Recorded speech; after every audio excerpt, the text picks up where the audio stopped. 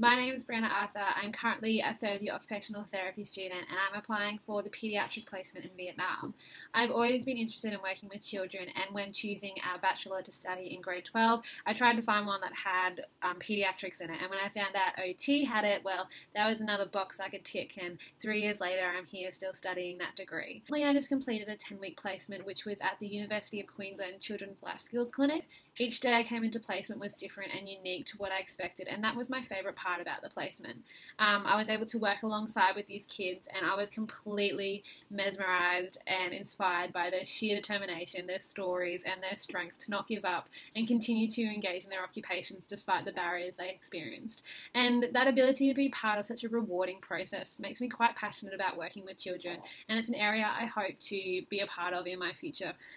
practice. I also currently work as a carer for the Oxley Disability Services, and I've been seeing a little boy who's about 3 years old for about 7 months now, and he has Down syndrome and autism. I'm very passionate about immersing myself in other cultures, stepping outside to what I know and are comfortable with, and learning from other children, especially their way of life and how it differs from ours. So during my previous placement, I was lucky enough to be exposed to several situations where I had to work within a team setting. So for example, within my SPOT program run at the Inala Health Clinic, I was partnered with a first year GEM student that was speech pathology, and this experience was one of my first opportunities to work within an interdisciplinary team. I gathered a greater understanding about speech pathology and their role when working with clients, and I also had a further understanding of the OT role, and from this I was able to share and educate my speech partner on the benefits of occupational therapy for the client in that situation. So even though I learned a lot about interprofessional education from the Inala Clinic, the placement in Vietnam contains students who are from speech pathology, physiotherapy and OT who are in their final years of study, and I feel as though this will provide a greater learning opportunity to educate and learn where the other health professional roles come in and how they benefit the client when working together. I strongly believe that for a professional to grow and work in a team setting and to provide the best possible service, feedback and reflection is necessary. Within my placement, I was required to work within a very complex network of team settings, and from this complex network I found that constant feedback and reflection was essential to ensure that cohesive practice was being implemented.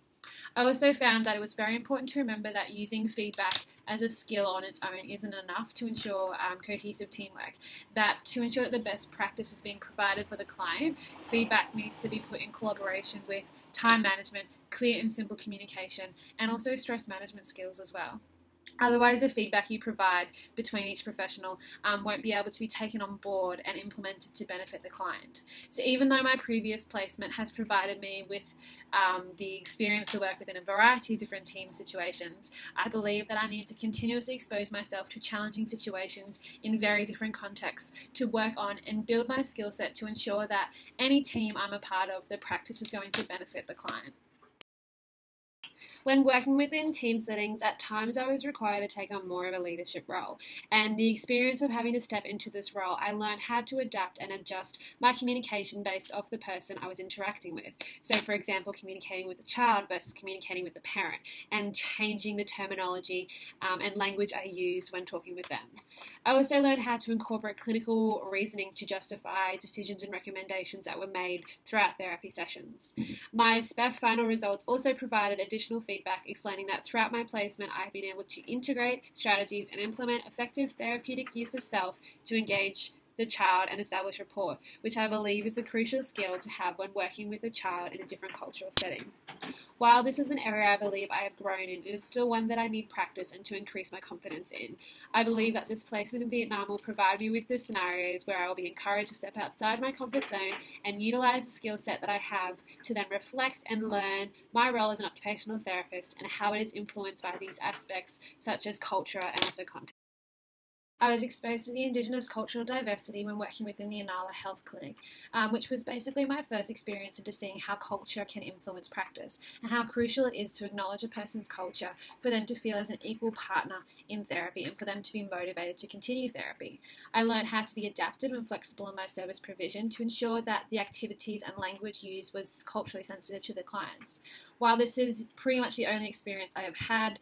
it has really opened me up to see how culture can influence practice, and I'm motivated to learn and increase my knowledge in this area. In terms of Vietnamese cultural diversity, I have not had a lot of experience. I expect their values, concerns, beliefs, and way of life to be different than in Australia, but despite my expectations, I would go into this experience with an open mind and build relationships with the people there to learn about culture from their perspectives and immerse myself into it. From the exposure, I hope to be able to transfer these skills to future situations that may be culturally focused. These experiences have helped me to produce high quality interventions where I can display my hard work, commitment, and passion for working with children. They also provide me with the opportunity to show and explore creative and alternative strategies, which I really enjoy to do. I enjoy also to be tested and thrown into tough situations where I can make the most of my learning opportunities. Working with kids previously, I have learned to be flexible, adaptive, time efficient, and to have good stress management skills, because you need them.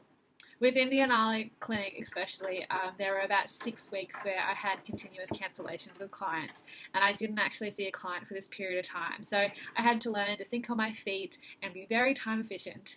and use my time wisely within this period of time. These skills, I believe, are very important for an overseas placement where you're required to think on your feet in an unfamiliar context, be resourceful with what you're provided, and also be flexible to deal with schedule changes as well. So despite the experiences I've been lucky enough to have, I believe that I've only scratched the surface to help grow my professional body of knowledge and enhance my skill set. Exposure to rare and challenging situations will provide the best learning opportunities. While I'm currently aware of how culture and environment influence occupational therapy, I would make the most of an opportunity to experience and understand how OT is influenced by other cultures and how maybe a different context and country will influence growth in myself and in my role as an occupational therapist. So it would be amazing to represent the School of Health and Rehabilitation Sciences in Vietnam to be able to implement the skill set that the school has taught me over the years.